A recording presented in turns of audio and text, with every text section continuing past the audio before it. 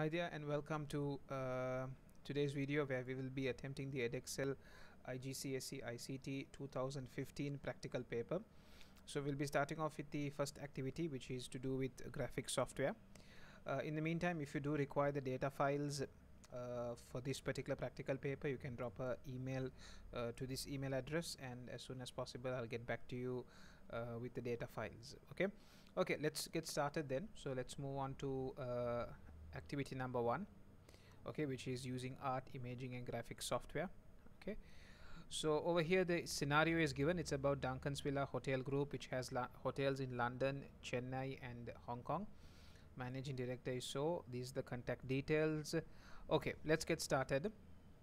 So task AG1, it says open a new document using word processing software. Enter these details in the footer of the document and save the document as task AG1. Okay, so I'll be saving this in my folder itself, which is over here. So let me right click over here, new Word document. I'm going to save it as task AG1. Let's open it and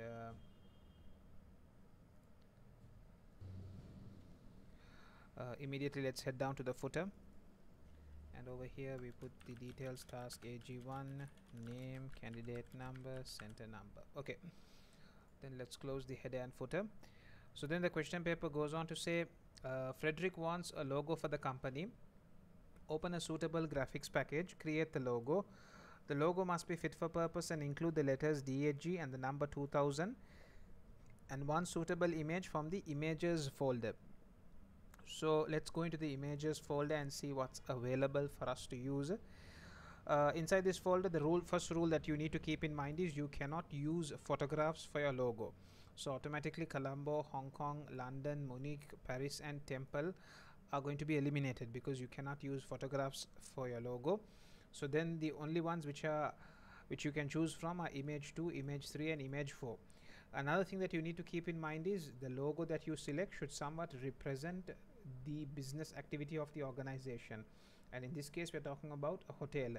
So either image 2 or image 3 would be the most suitable for this particular organization. So I would go ahead with image 2, and the software that I would use is Paint itself. So what I can do is I can right click and say open with and go down to Paint. So it has opened up. Okay, I also need to include the letter DHG and the number 2000. Okay, so what I can do is I can take a text box from over here, maybe take the color red, draw a text box somewhere over here or on the center, on the side would be all right. Okay, somewhere over here, and you can type DHG 2000. Okay, okay, the font is way too big, so I'm pressing Ctrl A, selecting all of it, and I'm going to make it a bit smaller. 24, 36 is also too big. Let's go down to 28. Let's take DHG 2000 to the next line, and yes, let's keep it like this. Okay, I wanted to move it slightly, but now it's too late. I have already come out of the text box, so it's okay. DHG 2000 is clearly visible. Okay, if you want you can keep it in the top center. This is also fine. Okay, so then how do we save the logo? The logo needs to be saved as DHG logo. So let's go ahead and let's click on file, save as, JPEG, PNG, whatever. Okay, and let's go into our folder which is on the desktop, 2015, and it should be saved as DHG logo. DHG. Okay, so this is done. The next thing it says is paste a copy of DHG logo into task AG1. So let's do that. It's over here. Let's Control C, and let's come over here, Control V. Okay, so Control V is a shortcut key to paste, and Control C is a shortcut key to copy. Do not print at this stage. Answer this question on document task AG1. Explain why the type of image, they're asking why the type of image you have chosen is suitable for use in a logo. So the type of image that I have selected is what is called a clip art. Okay, so in this folder we have we have photographs, and we have clip arts. So the type of image that I have selected is a clip art. So what I can type over here is, oh, I have made a mistake, not mistake, I forgot to mention that image 1 is also suitable to be used as a logo. Okay, so image 1, 2, 3 are suitable enough to be used as a logo. So over here you can put explanation. You can say, let me increase the font size. The type of image I have used is a clip art and not a photograph. Okay, clip arts, sorry, 1 second, type of image. Okay, you can also go further. This clip art represents a building which can be used to give the impression of a hotel. Okay, okay, that's enough. Okay, so I have spoken about two things. One is the type of image, which is a clip art, and then also I have spoken about the content in the image, saying that it represents the business activity. Okay, moving on. So we have now come to resave task AG1, print task AG1 on one side of A4. So once you're done with this, you can resave it. You can come to File, Print, shortcut key is Control P, and once you come over here, make sure it's fitting one A4 paper, and then you can go ahead and click on Print. So with this, you have now come to the end of task AG1. So I'll be closing it now and moving on to the next part, which is task AG2. So before I move on to task AG2, let me close programs that I don't need. So once again, it says open a new document using word processing software, enter these details in the footer of the document, and save the document as task AG2. So let's come to our folder. Let's go back and let's right click over here, new Word document, and the name of the file is task AG2. Let's open it up and immediately head down to the footer, which is over here. Task AG2, your name, candidate number, and your center number. Then the question paper goes on to say, Frederick has an image of the Shore Temple near Chennai. He plans to use this on a web page. He has saved the image as temple. Open the image temple in a suitable graphics package, and then there is some cropping to be done. There is some altering to be done as well. Okay, so since I previously used Paint, for this particular question I'm going to go ahead and use Photoshop. So let me quickly open up Photoshop.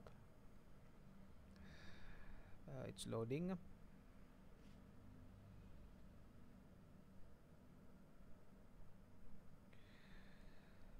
Okay, so let's locate the image until that opens up. So they were talking about this particular image. So if Photoshop has opened, let me go ahead and say open with Photoshop. Okay, so the first thing that is to be done is, it says crop the image to remove the tourist from the right side of the image. So crop it to remove the tourist from the right side. So they are talking about this area. Okay, the tourist from the right side. Let me undo this. Okay, so we have the crop tool over here. As you can see, this is the crop tool. Let's take the tourist all the way up to here. There you go. Okay, so the tourist from the right side has been cropped out. I did not press enter yet because there is further cropping to be done. The next thing it says is the trees from the left side of the image. So crop the image to remove the trees from the left side of the image. So trees from the left side, so I think approximately up to here. Let's pull this. Let's try to get the trees as much as possible. Yep, up to there should be fine. Is there any more cropping to be done? That's it. Make sure the image remains rectangular. So yes, the image is rectangular. One side is longer than the other side. So once you're satisfied with what you have selected, you can go ahead and press enter. Then the cropping would be finalized. Okay, so now the cropping is finalized. The next thing it says is, there is a tourist in a white shirt standing in the entrance of the temple. Alter the image so that he is no longer visible. So we do have somebody here at the entrance, so they want us to alter the image, not crop it, alter it, so that this particular individual would no longer be visible. So what I would do is, I would take the eyedropper tool and select the kind of dark kind of dark brown that is over here. Okay, so I would click, and you can see that that color appears in my palette. Okay, so you can see the color that I just clicked over here has now appeared in my palette. So now what I would do is I would take a paintbrush and apply that same color over this individual. Okay, so watch what I do. My paintbrush is over here. Okay, so I've taken a paintbrush, and my paintbrush, this is the size of my paintbrush. Let's make it slightly smaller. Okay, so I can make it even more smaller. Okay, that's better. And now very gently I'm going to, no, I did not do it properly. Undo, Control Z. Let's make it even smaller. Okay, that's better. And now very gently let's color this individual out.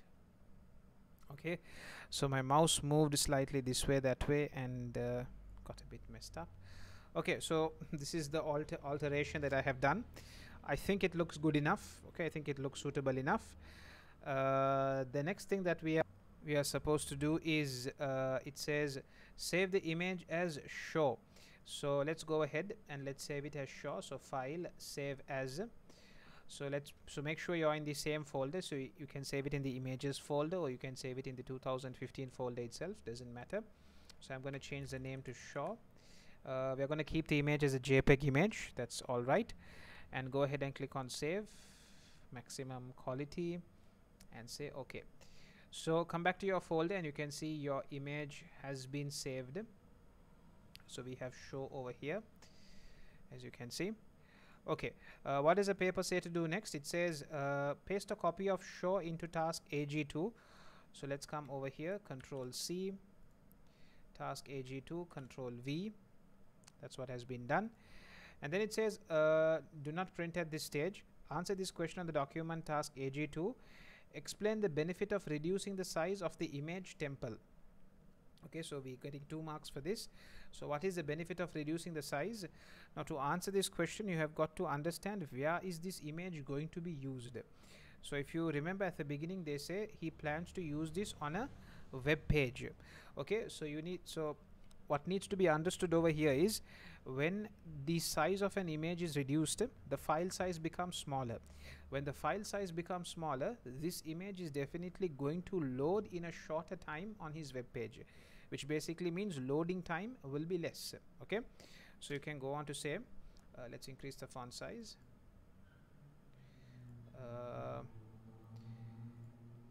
Reducing the size of the image would reduce the image's file size, which in turn would reduce the loading time on the website. Okay, we can stop over there. Okay, so reducing the size of the image would reduce the image's file size, which in turn would reduce the loading time on the website. You know, the bigger the file size, the longer it would take to load on a web page. Okay, so the smaller the size, the shorter amount of time it would take to load the image. The next thing it says is resave task AG2, print task AG2 on one side of A4 paper. So once again, you can use a shortcut key, Control P. Make sure it's fitting one A4 paper, and then you can go ahead and click on print. So with that, we have now come to the end of activity number 1. Okay, in the next video we'll be moving on to activity number 2, which is using spreadsheet software. Okay, so see you in the next video.